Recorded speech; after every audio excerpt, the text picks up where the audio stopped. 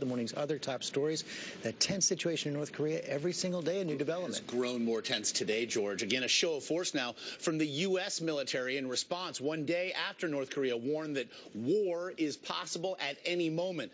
The U.S. has taken action, proving that it is taking these new threats from Kim Jong-un's government seriously.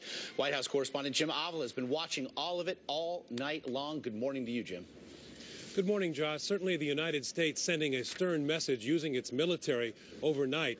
The United States sent two B-2 stealth bombers in a nonstop flight, 6,500 miles round trip over the Pacific to drop dummy ammunitions over a South Korean military range. The United States saying it's, quote, providing extended deterrence to our allies in the Asia-Pacific region, letting them know that they can do exactly that, send a bomber all that way across the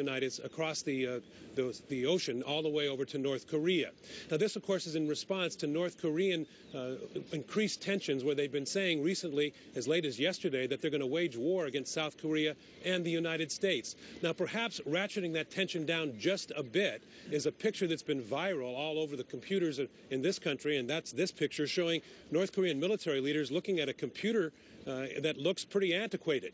And people have been laughing about that, but the United States is not laughing. And in fact, the White House said yesterday, North Korea's bellicose rhetoric and the threats that they engage in follow a pattern designed to raise tension and intimidate others. So things pretty hot between North Korea and the United States right now. Josh? We'll certainly be keeping an eye on it. Thank you, Jim. Meanwhile, President Obama is predicting Congress